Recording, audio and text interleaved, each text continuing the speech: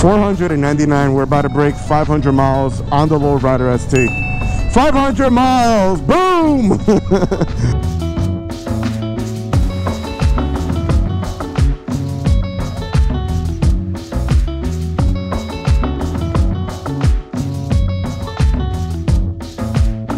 Welcome back to the video, guys. We got a beautiful day out here in dirty Jersey. Blue skies, clear skies, high of 62 degrees today. Thank you, Mother Nature. It's beautiful out. So I wanted to talk about this topic today. First of all, we're going to be doing our 500-mile checkup update with you guys. What I want to do is just give you an update every 1,000 miles that we get on this bike.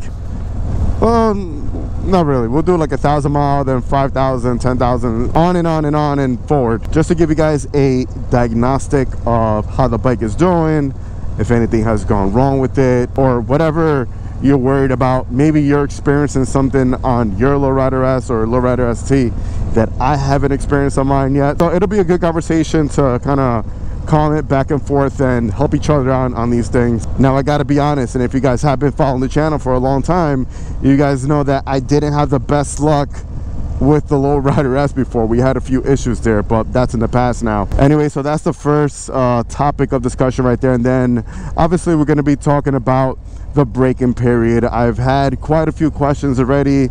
A few guys have been asking me about the braking period, how I brake in my bike, asking me how you should brake in your bike. So I thought it would be the perfect combination talking about the braking period, being that we are still in this braking period. We're 499 miles away now from our 1,000-mile service, which we're going to be getting. So let's talk about how I brake in my bike. So I always tell people I brake in my bike the way I'm going to ride it. I'm not going to baby the bike to then do my 1K mile and drive like a complete asshole, if that's how you're going to ride. I basically ride the bike now the same way how I'm going to be riding it later on. Obviously, at first we got to be a little careful. We can't be really beating on it too hard. You know, you don't really want to live in those high RPMs as much where you are in those lower gears. That's something you obviously don't want to do. The motor's brand new. You kind of do want to break it in, but I just don't like to baby it. That's just me. That's how I brake in my bike. Now, anytime you get a new bike and you take delivery of it, they're gonna tell you, hey, you know, keep it under 3,500 RPM. You know, you kind of want to baby that motor, and you know, you should try to keep it under the 3,500 RPMs in those lower gears, man. That I'm not gonna tell you. I don't have my RPM showing right here. I just know when to switch. I know when I'm getting up there. Now, some of you guys must be saying right now, well, why are you doing this? Everybody knows this.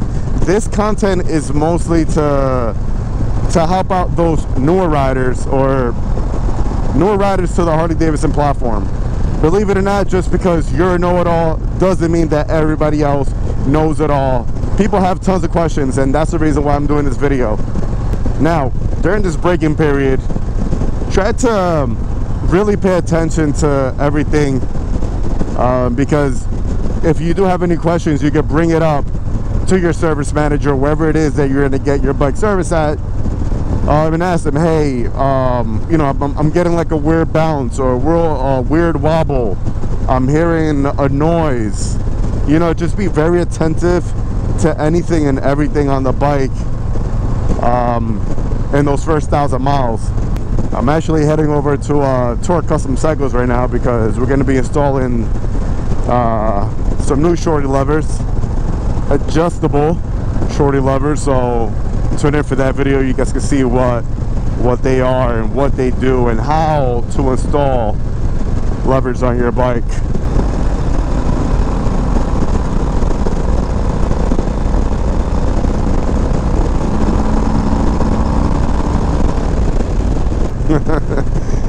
I love this bike.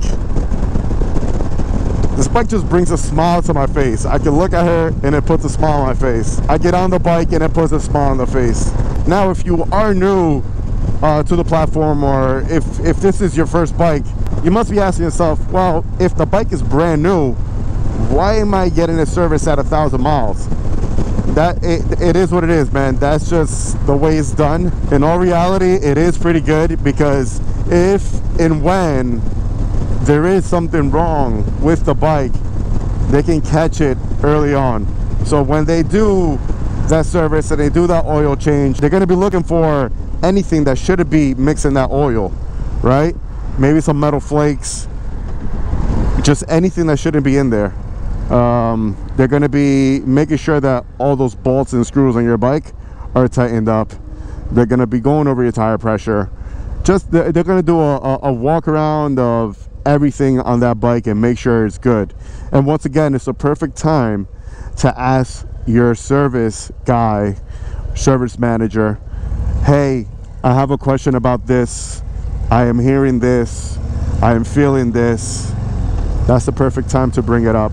Also good to know is that your bike is under warranty right now, guys. So if anything is wrong, then like I said, talk to your service guy. Now, I know I brought up the fact that something may go wrong a few times, and I'm not trying to scare you. It's, you know, it has happened in the past. It doesn't happen to everybody. It doesn't happen that often, but it does happen here and there.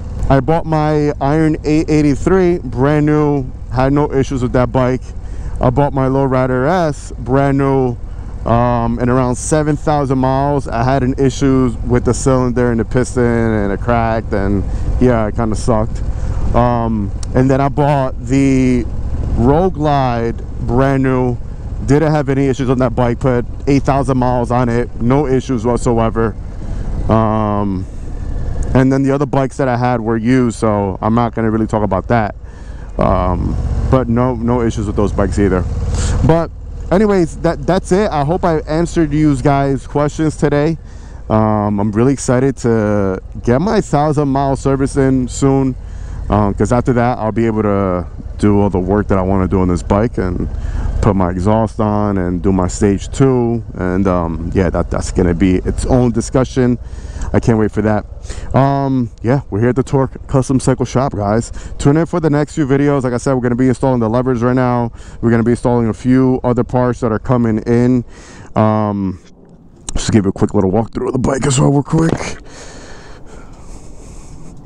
2024 Harley Davidson Lowrider ST in this tobacco fade. We got the oh, if you guys want to save on carbon parts, we got the side covers from Black Widow Creations. I got a promo code. You could save yourself some money on there in case if you want some side covers, tank dash, fenders, well, whatever it is you're looking for, they got it. Promo code MK87. This bike is filthy because from the last ride that we took out to PA, it rained and it did a bunch of stuff, and I haven't had time to clean her. But yeah, we got the Clockworks 8-inch bronze color. Yes, it is bronze color windshield right there.